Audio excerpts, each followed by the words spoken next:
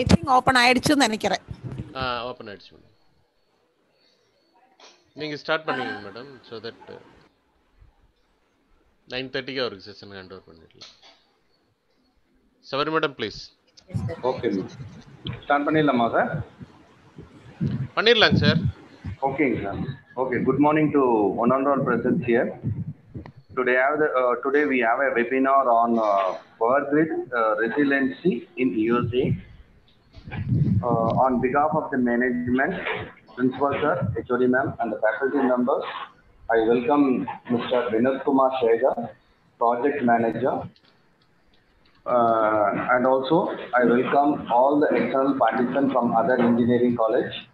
Thank you Vinod for accepting our invitation. Thank you. And I request Sabri ma'am to introduce about our checklist. Thank you, sir. Very good morning to one and all present here. On behalf of the management, principal sir, head of the department, faculty members and students, have immense pleasure in welcoming Mr. Vinod Kumar Shegar and introducing our guest for today's session. Mr. Vinod Kumar Shegar has received his BE in Electrical and Electronics from RMK Engineering College in 2012 and Master of Science in Energy Systems from Northeastern University in Boston. He manages the implementation and program operations for various utility incentive programs. With over 6 years of experience as a project manager, he has provided energy consulting services for various high-performance buildings while assisting utilities, design professionals, and building owners in meeting their energy efficiency goals. His work includes a wide range of commercial, education, and multifamily buildings. He also currently serves as a board member for the Mid-East Energy Alliance based in Chicago. He is a certified project management professional, certified energy manager, and a lead accredited professional in building design and construction. And he is currently working as a project manager at Moden, USA. Welcome, sir. Thanks, ma'am. Thank you, Sabri ma'am. Thank you for your introducing our chief guest. Now I am handing our session to our Mr. Vinod Kumar. Vinod Kumar, you can start your session, ma'am. Okay, thank you, sir. And thanks for this opportunity to be with you all virtually and share some of my experience and journey over the past 8 years after I graduated from RMK with my bachelor's. I hope everyone's staying safe and comfortable at home, and thanks for joining in. And so they gave a good introduction about what I do. So I also had some initial slides prepared for that. So I'll just breeze over that real quick. So I did my undergrad in electrical engineering at RMK Engineering College and completed my engineering in 2012. And after that, I started work at KEC Engineering. It was a transmission distribution company, and I got this job through the campus placement. And I was posted in Mumbai, where I was working a couple of years as an electrical design engineer. And after that, I started pursuing my master's and went to US in 2014. And during my master's, I also had an opportunity to work for a utility company. The utility company that I work for is called Eversource Energy. This is, when I say utility company throughout this presentation, those are like your TNEB or any other electric service provider. So they run a lot of programs that help the community, as well as apart from providing energy services to the customers. And during my term at my college, I also was leading the student chapter, and I organized the first Northeastern Energy Conference, which was a highlight during my graduate program. And then after that, I started after I graduated top of my class, I started working for an energy company in Boston, and also was involved in some of the local professional chapters that help helped me in networking and was able to spread my connections. So one advice I would give to all of you is to keep your LinkedIn account up to date so that you could keep track of all your credentials and all your education and affiliation to date, so that will help your networking career as well. My company that I work with has a lot of branches across the United States. So I was working in Boston for a year after I graduated from my master's program. Then I was given an option to move. So right now I'm located in Des Moines, Iowa, and that's where I'm talking to you all from. And this is how my transition was from going from a city like atmosphere to kind of a village type scenario. So it was a different kind of transition, but I do like traveling and exploring. So I've covered some part of the states so far, shown in green. And I'll give you some additional affiliation that I have. I have my LEED accreditation. This is leadership in energy and environmental design for building design and construction. This is similar to the Indian Green Building Council, if you have heard of that. And they help promote sustainability in building design across the globe.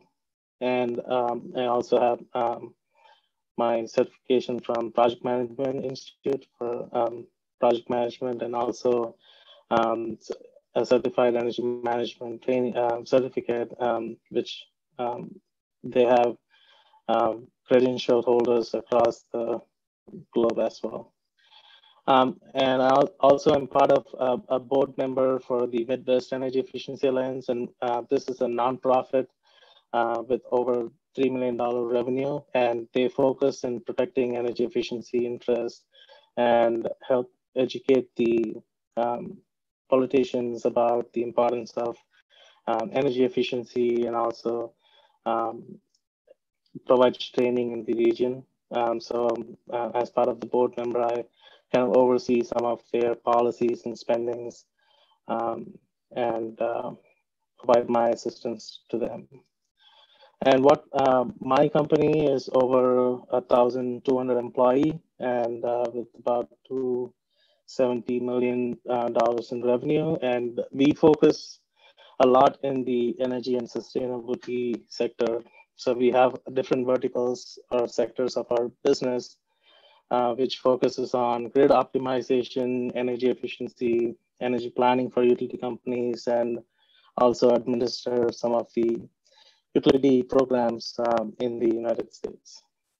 So I'll share some of those concepts and also what measures the utility companies are taking to protect the grid reliability.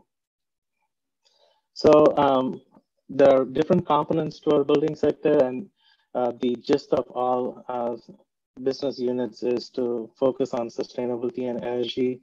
And what I mean by sustainability is an intersection of people, planet, and profit. So there are solutions that are acceptable for the planet and profit, but it's not acceptable for the people. So it's always important to find that intersection where you're making all those three criterias reliable. And we also take a lot of pride in working to prevent climate change. And we have this meter. So based on the projects we complete and the amount of carbon reduction we calculate, this is a meter that shows the equivalent amount of trees planted. So this is the picture from yesterday that they shared during the company meeting this morning here. So we take pride in help prevent climate change and help prevent global warming. So if I'm talking about grids, I cannot have a presentation without renewable energy or battery storage. So this is how I envision the future of grids is more incorporating more renewables into the mix, and also having battery storage. And as we start implementing more renewable energy into the grid, you'd start fuel prices go down and also help reduce carbon emissions. But what I want to say is that not one particular solution or one particular technology could be a solution to the problem. So, for example, about 42% of the electricity from the grid comes from wind energy in the state that I live in. And in California, especially, you could see there's a lot of solar potential in that part of the country. So if you look at the grid portfolio, you could see that during the afternoon time, when they have so much solar panels and solar installation installed, the load on the grid drastically reduces. So you are having a lot of generation going on. So the demand for power is going down a lot. So this kind of is called the duct curve projection. So, and then once people come back from work and the sun's not shining anymore, you'd see that increase in the load demand. So to avoid this issue, storage is one additional component that you have to be thinking about. So this is called the duct curve. And in the Midwest, where I live in, we have sort of an alligator curve, and this is mostly predicted by the wind patterns. So you might not get power from the solar panels during night, or sometimes we've had some cases in the western part of the country where during night times, when there's a lot of wind generation, the utility companies pay the customers to use energy, so they might end up having negative energy prices. So to resolve this issue, the utilities are thinking a lot into energy storage and looking at a grid size of up to 2 to 3 megawatt in energy storage technologies. And a good approach to any system design is building from a bottom to top. So first, we need to focus on energy conservation. This is more on a behavioral changes, like turning off the appliance when you leave the room, or turning off the air conditioner when you're not using or not taking long showers when you're just visiting a hotel. And then comes energy efficiency. These energy efficiency is using less energy to get the same amount of work done. So it's switching to LED technology, or implementing some programmable thermostats that could kind of predict your occupancy pattern in the buildings and reduce the overall energy in the and energy use. And then adding renewable energy. So if you're designing a system, energy conservation and energy efficiency should come into mind first. The way I think of it is, if you have a bucket of water, you have to fix the hole in the bucket before you start adding any clean water into the bucket. So that's kind of the approach or mindset we have. Sir, I have a doubt. Sir, excuse me. Yeah. Sir, we have the main aim of power supply is we need to provide a reliable supply to the customers. So what is this exactly of resiliency means? Already we do have this motto in mind, and we are focusing on that when doing this work towards this reliable supply to the consumers. What is this exactly of resiliency means? So resiliency is tackling both expected and unexpected events. So say in case of an earthquake or a tornado, your local plant has to shut down. Your system has to be capable of sustaining or self-generating power to handle critical facilities like hospitals or any data centers. So it's not only about reliability, and instead of having a single source like a power plant, this resiliency is more distributing the energy sources throughout the state, so that even if a major production plant fails, you have some backup, so that your critical systems are still running. So it's something like a UPS that you have for your computer. So even if the main power shuts off, it's not just the UPS, then you have generator for your building. So it's more of a system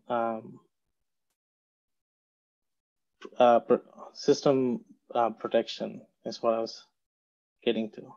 Does that answer your question? Thank you, sir. Okay.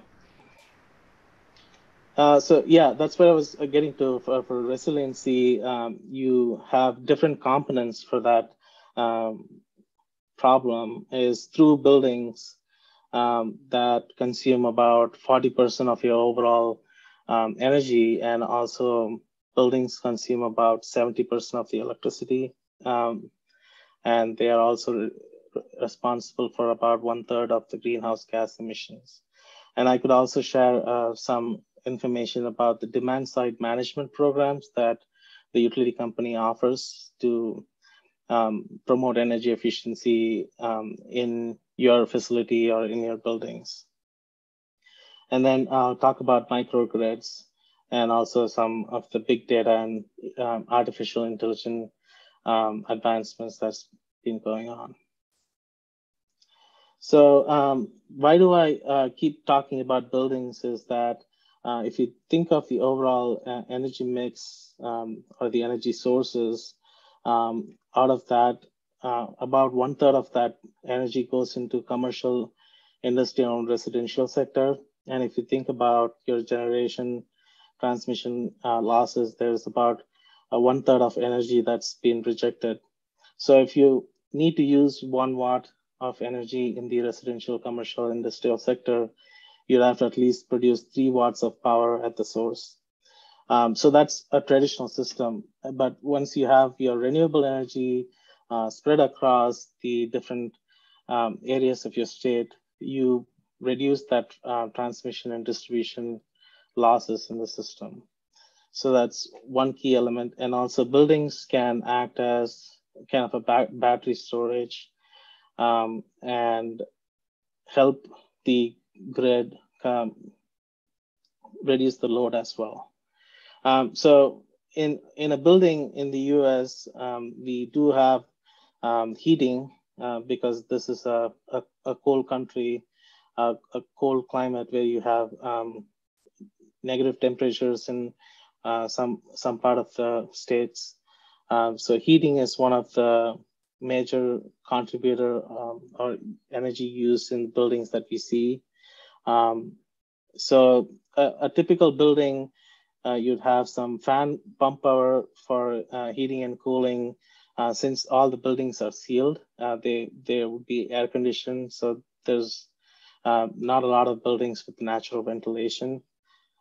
So if you look at a typical energy use in a building for service hot water use or lighting, fan power, this all adds up. And not all buildings are the same. You know, a warehouse might not use as much as energy as a apartment building or a retail store or a fitness area. So every building is different.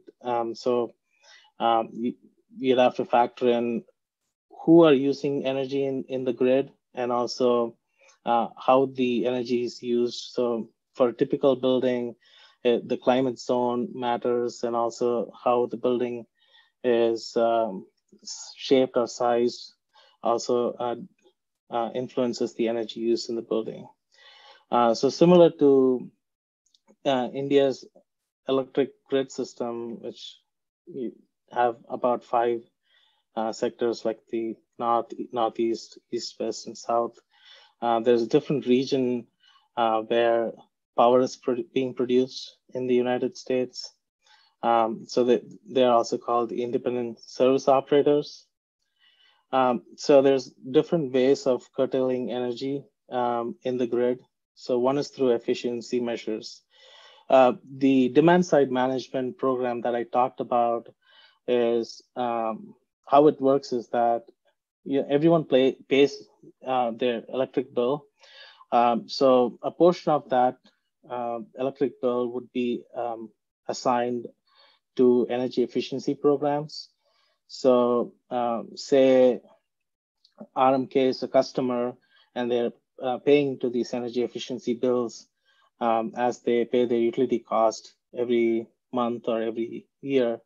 And then now they have to build a new campus. So the utility company would offer them some incentives or rebates for investing in some energy efficiency technology in their building to help reduce the energy. So that's some of the energy efficiency incentive programs that have been offered by different utilities to incentivize them to a more efficient system and adopt some new technologies. So on my day-to-day activity, we have projects where we consult with architects, engineers, and building owners to understand their expected building energy use using software, and we use their software to predict the energy use in the building, and then we'll apply some other technology or measures in. So in this climate zone, we have insulation levels and different mechanical systems, different lighting systems. Through that software, we analyze how those different components interact with each other and saves energy. And so we provide that comparative analysis and also provide them with some cost information so that they could make some informed decisions about not only investing in the building, but also understanding how that energy savings are going to be adding up over the lifetime.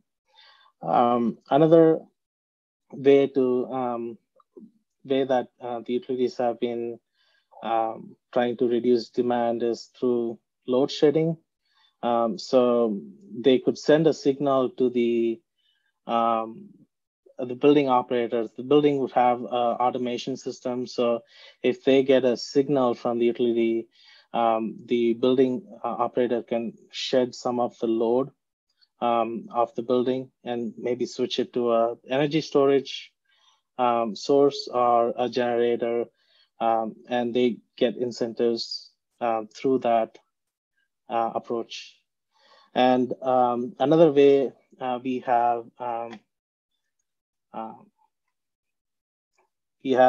load shifting is through battery storage, or when energy prices are low at night. We've seen buildings charge up their chilled water system. So what they do is they run the chillers and create ice, and they have this ice bank at night. And they build that energy during night when the energy prices are low.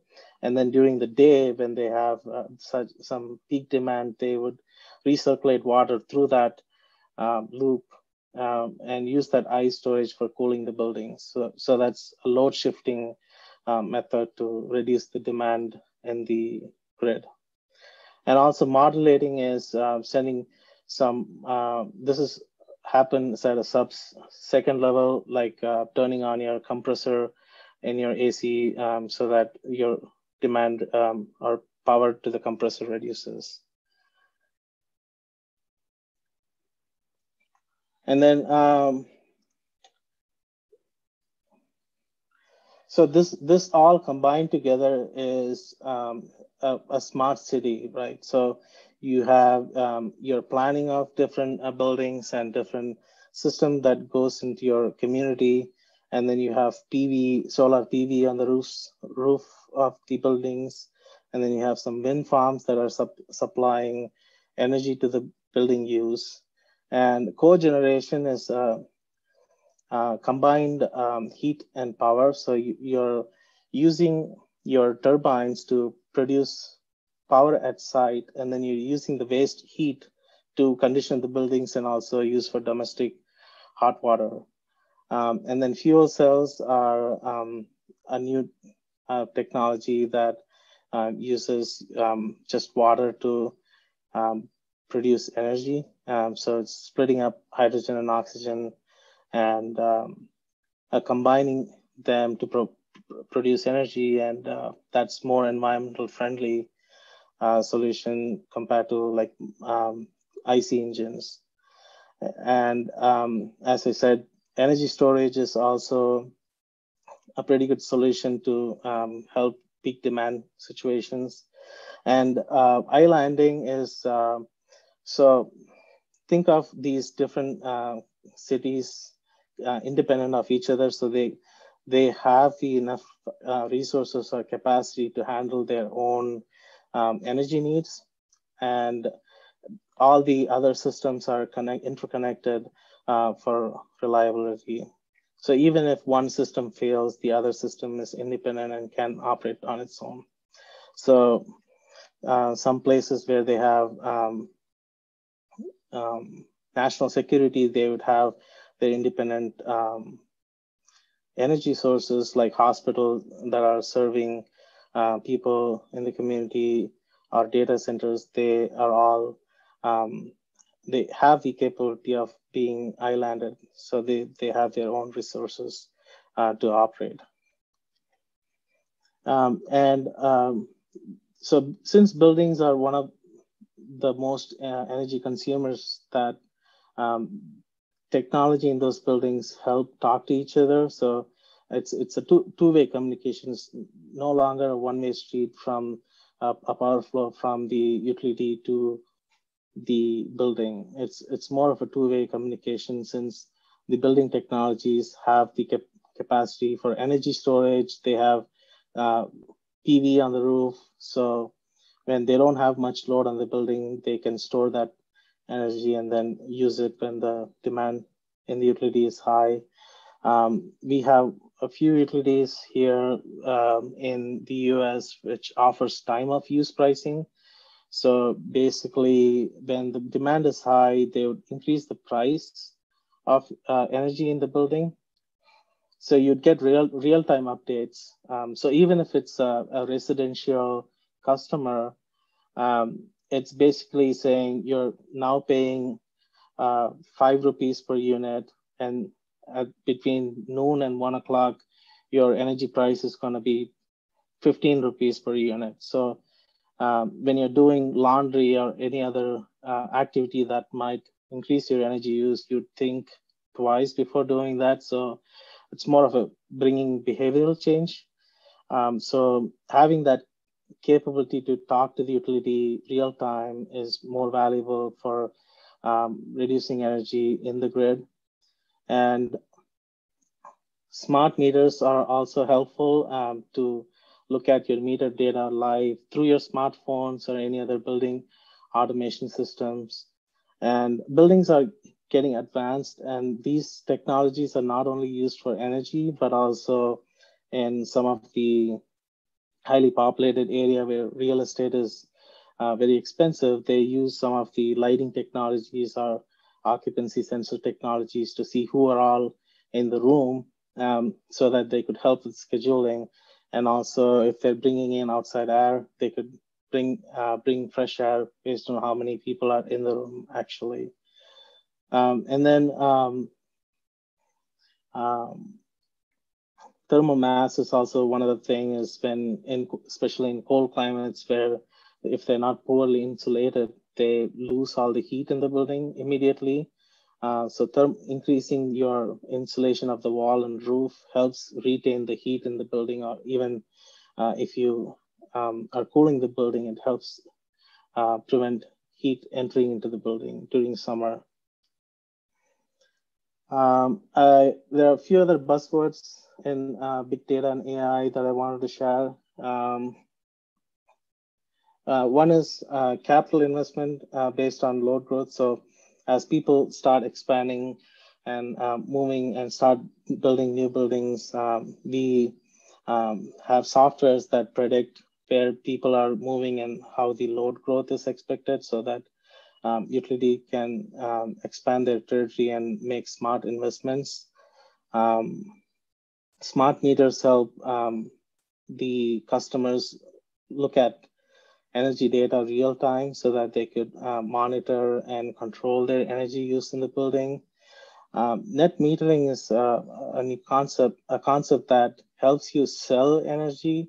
So say you're using 20 kilowatt hour energy every day, and then you're having some renewable energy like solar and producing 25 or 30 kilowatt hour per day. So you could sell that excess energy back to the grid and get credit on your electric bill based on how much energy you sell.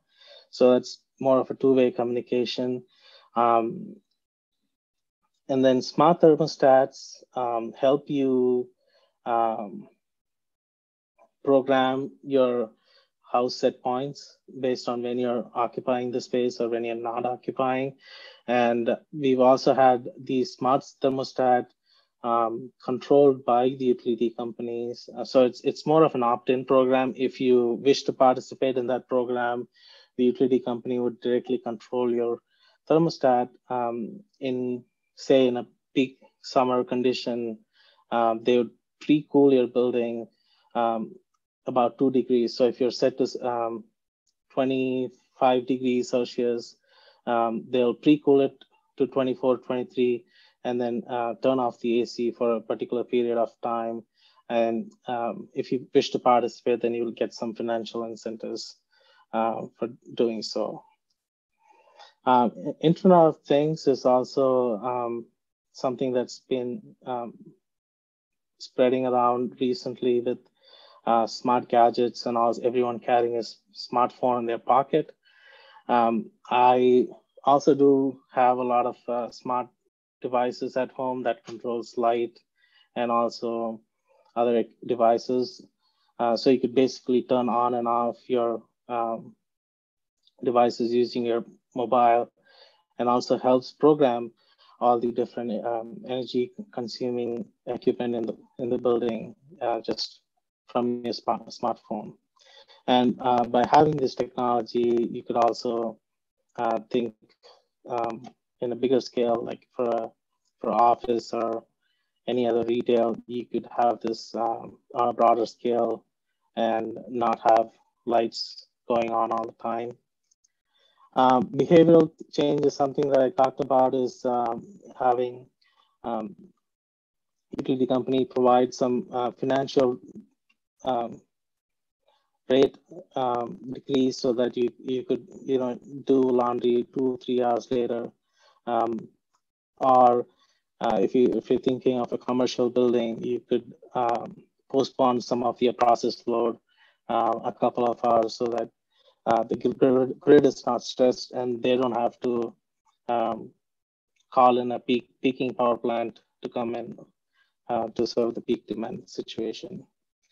And demand responses, again, it's the signal back from the utility to the building so that they could turn off their load or use some of their existing backup so that the grid is not strained. And we've been talking a lot about grid decarbonization or beneficial electrification here, since most of the building use gasoline to heat their buildings, or even propane in some cases. And those have a lot of greenhouse gas emissions. And then now switching to different heat pump technologies or VRF technologies help avoid that increased carbon emission into the atmosphere. So using a system that can use electricity, and you're pumping in more clean or renewable energy into the grid and using that for conditioning of space. So it's more of a cyclic process, and I think it will take a few years to get to that path. But as we are moving forward, there's a lot of the renewable energy penetration into the grid, which is making it more cleaner and helping with climate change. And another piece of the coin while designing buildings, what we've been thinking with all the pandemic is we are turning more into an indoor species. If you think about how much time you spend in a building, we spend about 80 to 90% of our time inside. And now I think with the pandemic, you're spending most of the time indoors. So making those indoor environment not only energy efficient, but also safe and being healthy. Designing the buildings to make it more healthy to the occupants is also a critical part of the design that we've been incorporating. And also, I forgot to talk about network security in the previous slide. Since you have a lot of widgets connected to the internet, there's also a risk of hacking or getting your information leaked through any of the network entry or IP. So network security is something that the utilities are paying attention to, so that your information is not shared or you don't gain access to any other building's data through this mesh network. Finally concluding that, we've been contributing to global greenhouse gas emissions and also towards climate change. And with the Paris Agreement to prevent that 2-degree increase in global temperature is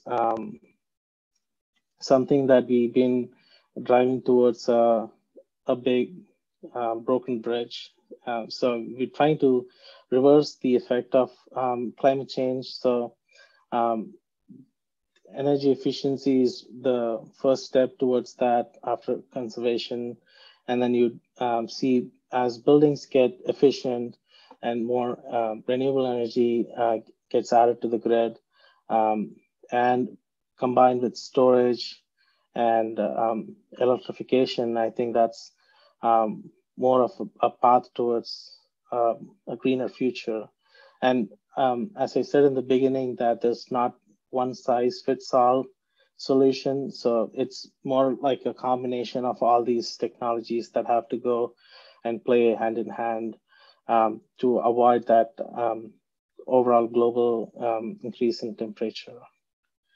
And we've been talking about more about buildings, which is about 60 to 70% of your energy and greenhouse gas emissions. And then the 40% of the energy is used by transport sector. And that's also something that the utility companies here have been promoting, to switch to electric vehicles or hybrids, so that you're having lower emissions.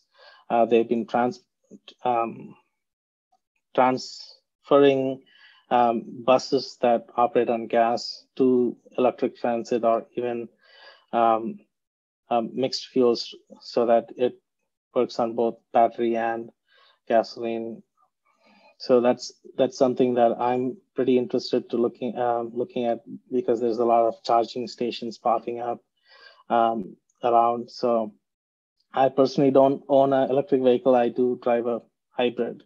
So that's one step that I've taken to help climate change, and also take comfort in the fact that I worked with a lot of building design earlier on to consult and help them take some energy efficient decisions before they design, so that the savings adds up over the lifetime, whether it's 50 or 100 years, as long as the building stands, they're saving energy. So I see a lot of hands raising. I'm just gonna conclude here and see if I could answer any of the questions that you may have.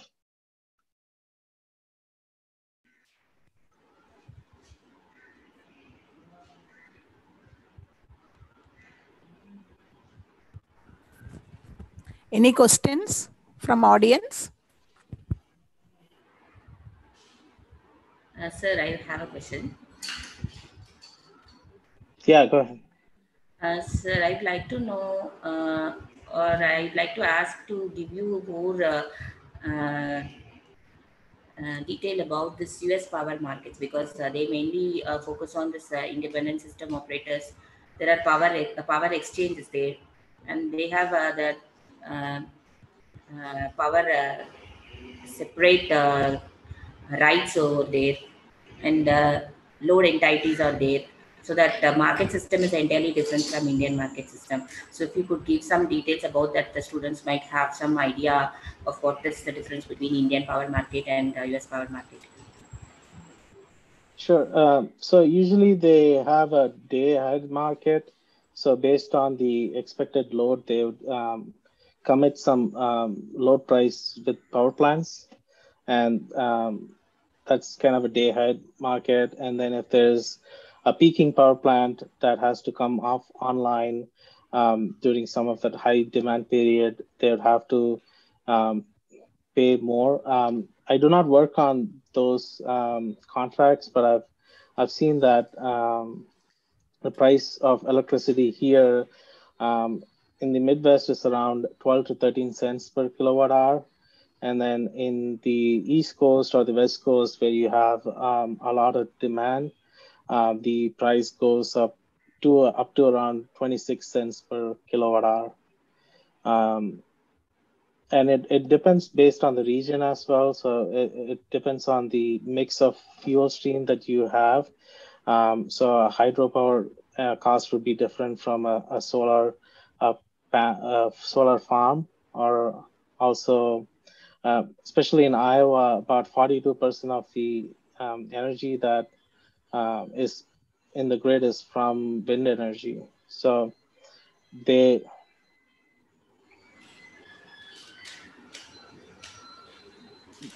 and those are owned by utility companies, and they are sort of an investor-owned utility, so they own that generation, and then they charge separate for transmission distribution.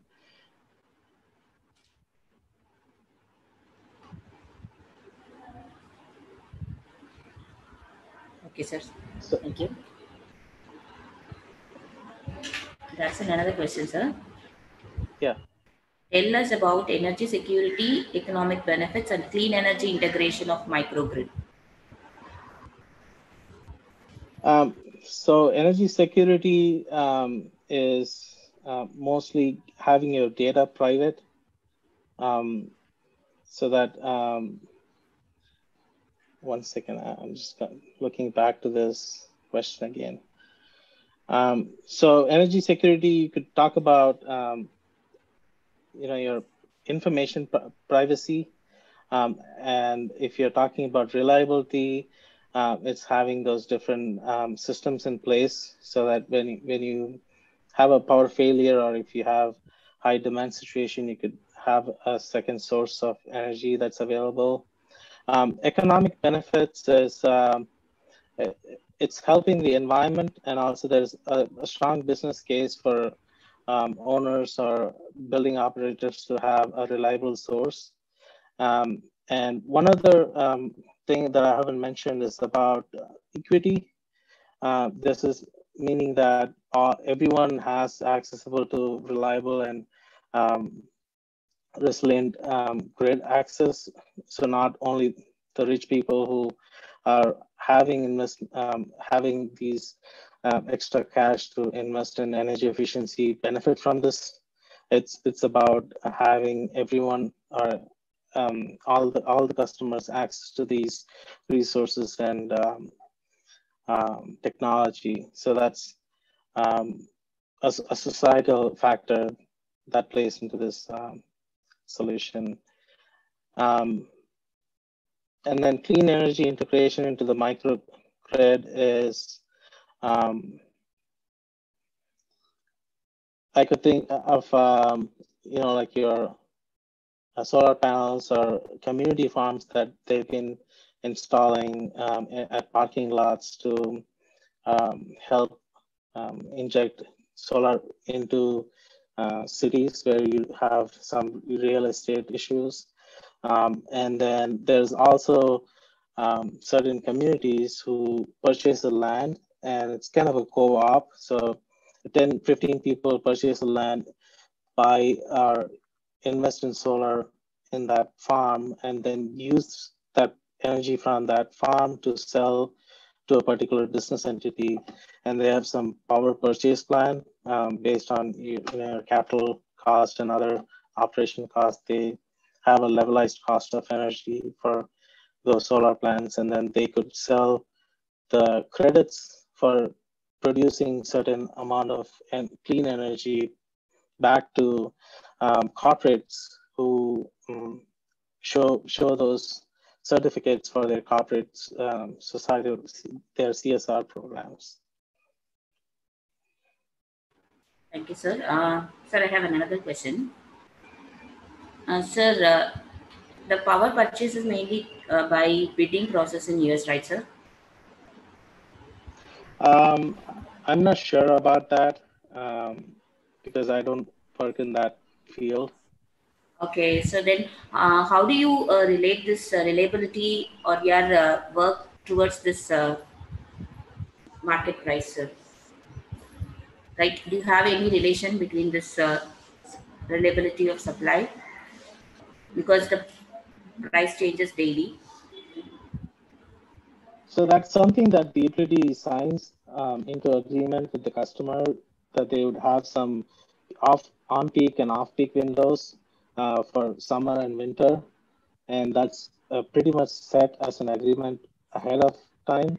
And then as they have some peak window or peak constraints, they would notify the building owner or the customer so that their building automation system can easily take that signal as a clue and then transfer some of the load to their storage sources or even their alternate generation sources.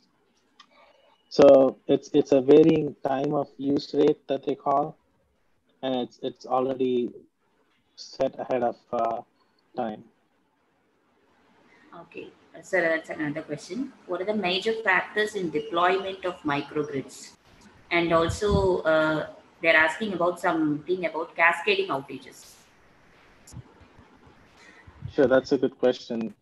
So the benefits is that, like for a natural disaster or any other situation that you don't have access to the grid source, you have some sort of a backup that can run critical systems and not use diesel or some other form of generator that has a higher potential for greenhouse gas.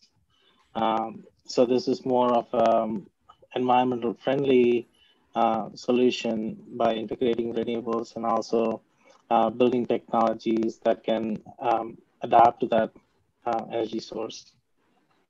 And what was the other part? The cascading outages.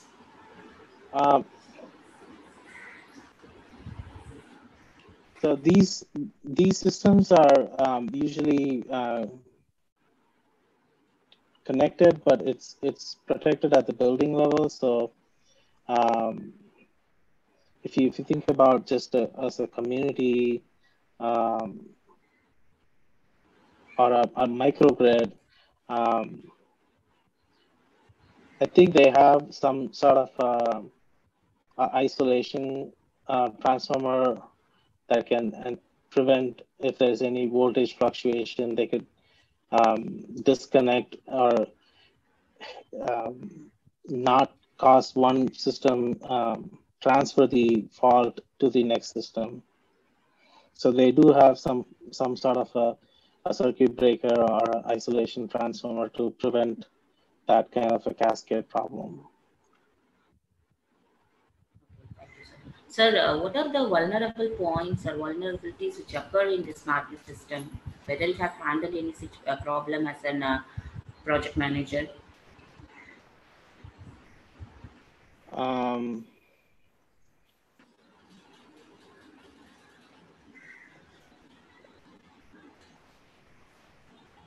Problems.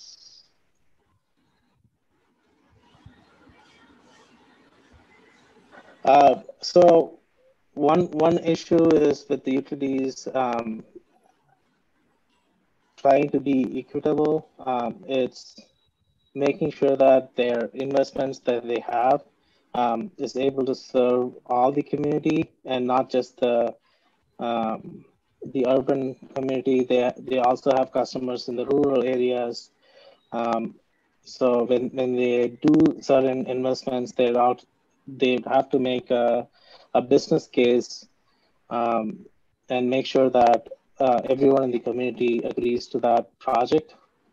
So that's one thing that we've seen as kind of a hurdle coming up is equity. Because when everyone starts to go offline or have their independent source, then you're left with this in the transmission and distribution infrastructure that the remaining people are left to pay for. So that might lead to an increased rate price for the people who cannot afford those kind of efficient system, if you will. That's another question, sir. What is the deployed capacity of microgrid in US as of now? So we've seen about 2 to 3 megawatt of capacity just for a small community level.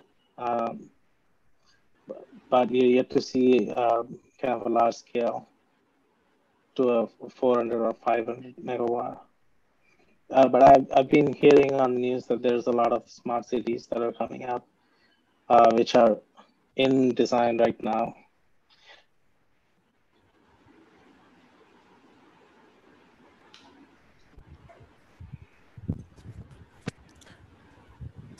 Another question, what is the expected growth expectancy?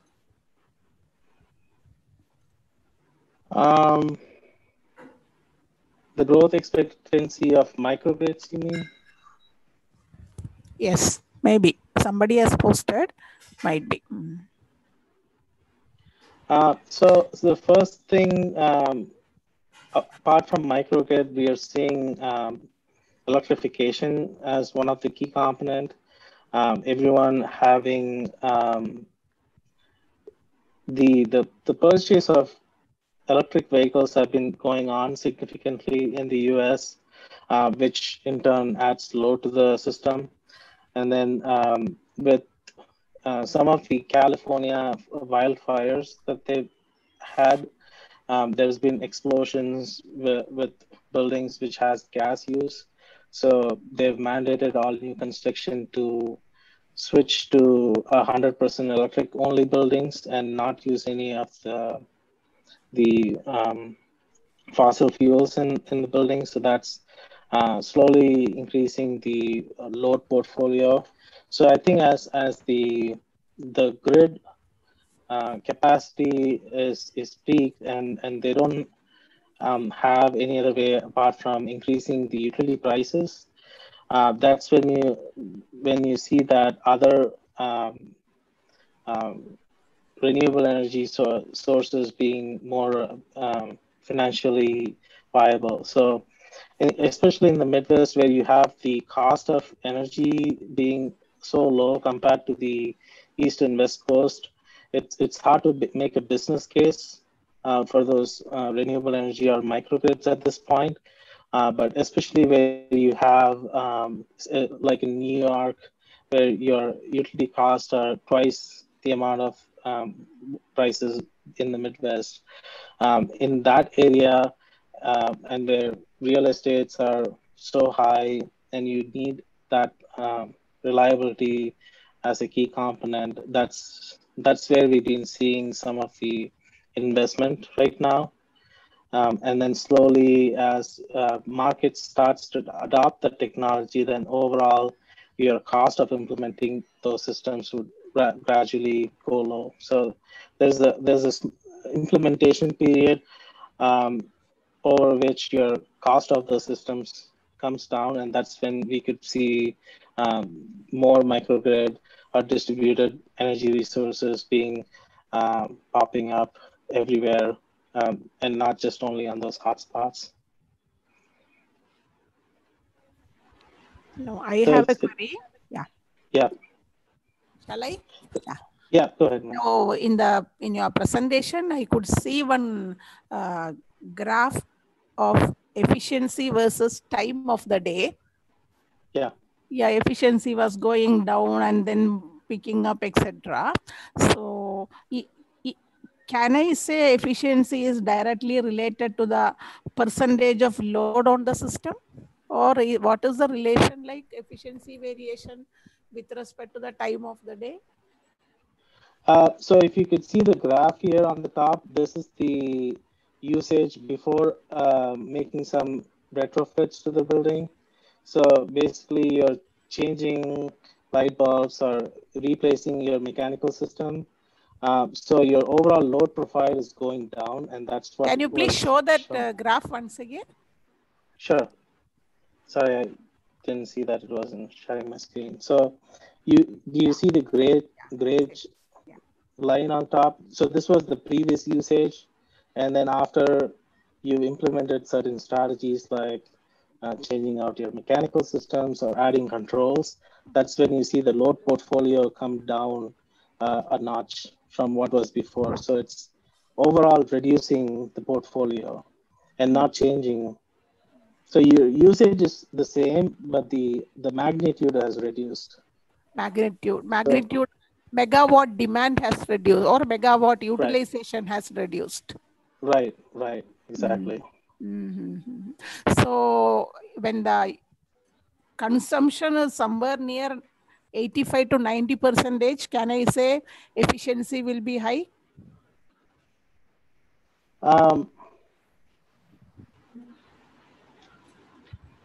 So this is the between efficiency and the load. So the efficiency is based on the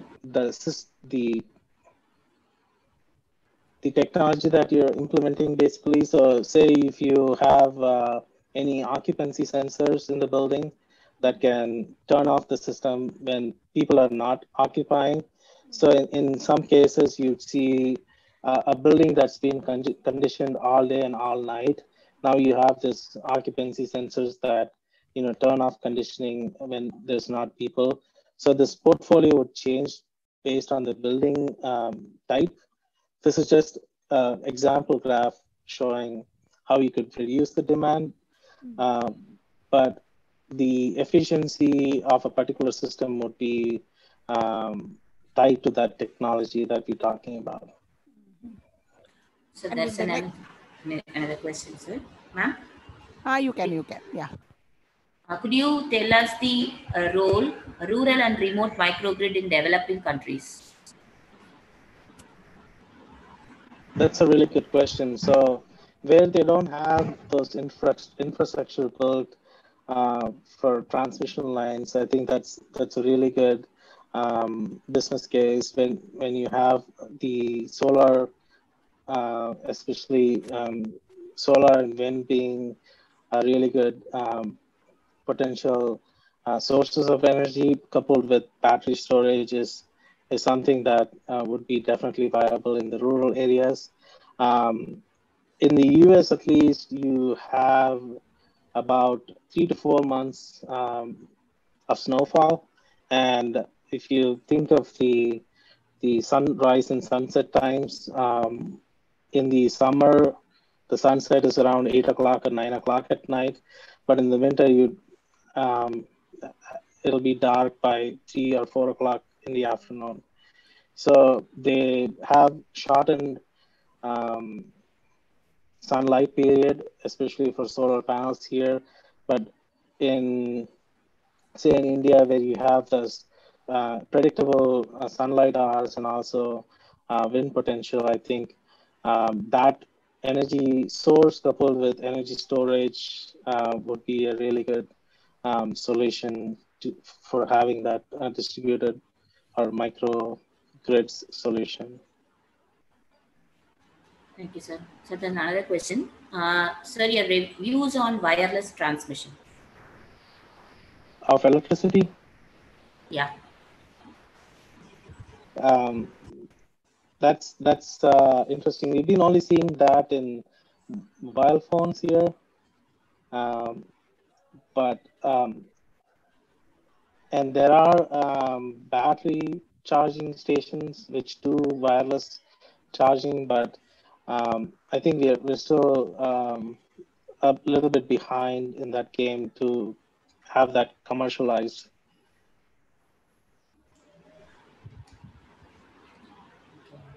So that's another question. I think 3 questions, but I can put it as one.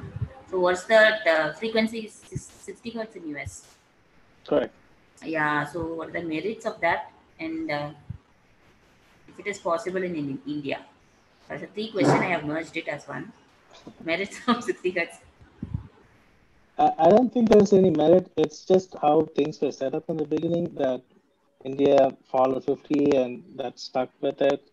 And then in the US, they do everything upside down and they have different units for temperature, for distance measurement. So I think that's also one of the quirky things about US. Can I add to this? Yeah. Frequency influences the magnetic losses.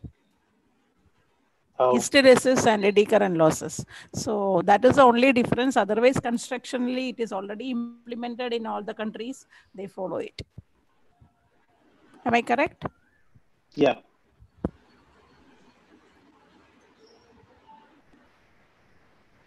Sir, could you please tell the students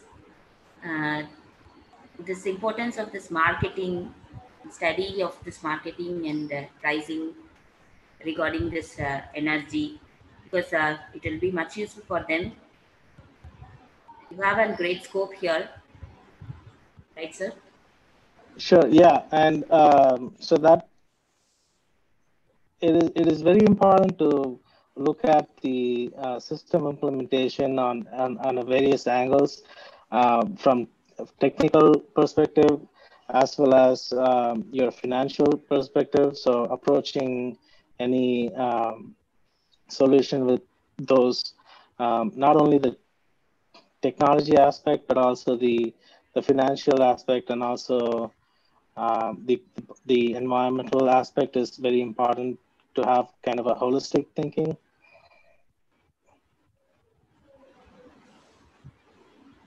So if you're thinking of implementing this smart grid solution anywhere, you'd have to make a business case. So it is very important to have that additional skill of looking at finances and also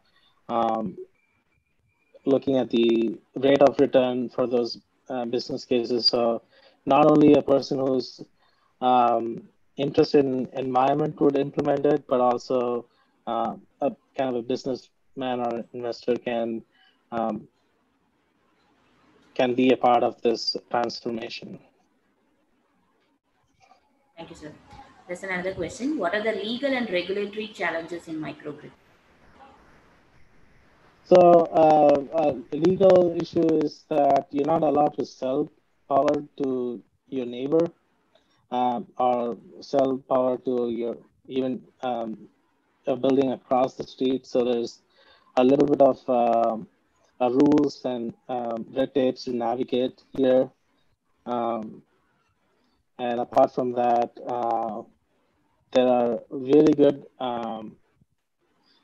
mandates that the city or the state requires, even though US has backed down from the Paris Treaty. The state and the local regulatory agencies have been pushing towards energy efficiency. So they've been a little bit critical about pushing energy efficiency technologies in the market. So,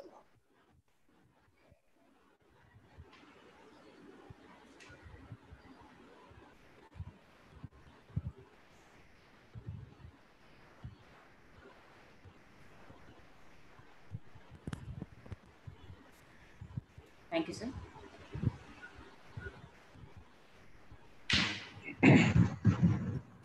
Okay. Yes, sir. Any other questions here? Hello.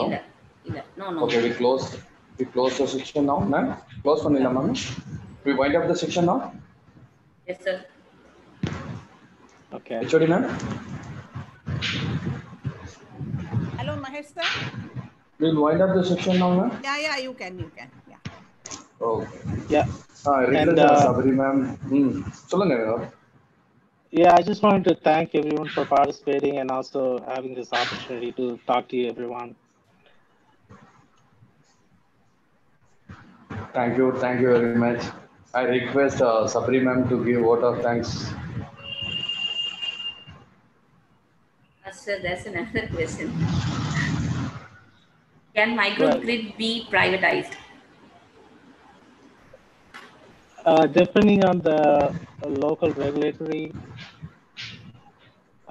depending on who you're selling to, there are few solar community solar projects that you basically can enter into an agreement with someone. So yeah, if you're an investor and if you could go to a particular community and convince them to buy power from you, I think it can be done.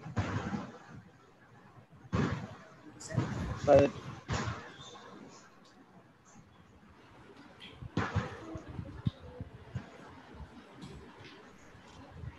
On behalf of our management, principal sir, head of the department, faculty, and student participants, I'd like to extend my warm thanks to Mr. Vinod for delivering a wonderful session regarding the power system resilience. It is really wonderful to hear about the different market areas about US and also how important it is to concentrate on reliable power supply.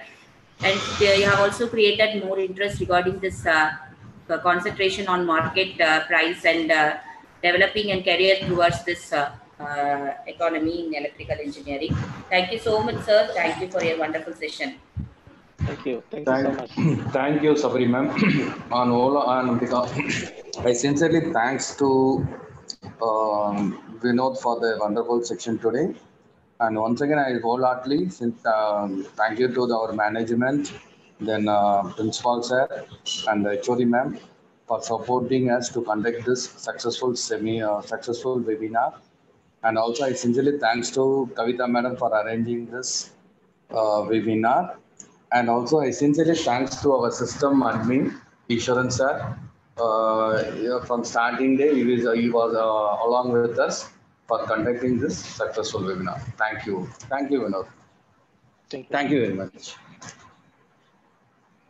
Thank you, Vinod, on behalf of everybody. It was so wonderful. There are a lot of questions that I have. I will discuss later. Okay. I'm more concerned about all the deviations, all the graphs that you plotted. We will discuss it later. Okay. Thank you. Okay. Thank you.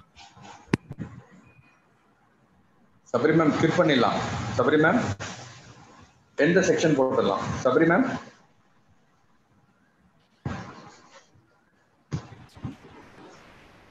Okay, sir. Eswaran sir YouTube இதை நீங்க என் பண்ணிடுங்க. YouTube service YouTube stop ஆயிடுச்சான்னு பார்க்கலாம் இருங்க.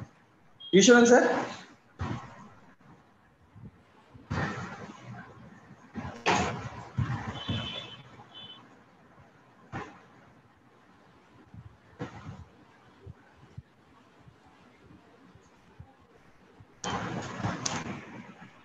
என் பண்ணிடுங்க Sabari ma'am. யா ஈஸ்வரன் sir இருக்காரா?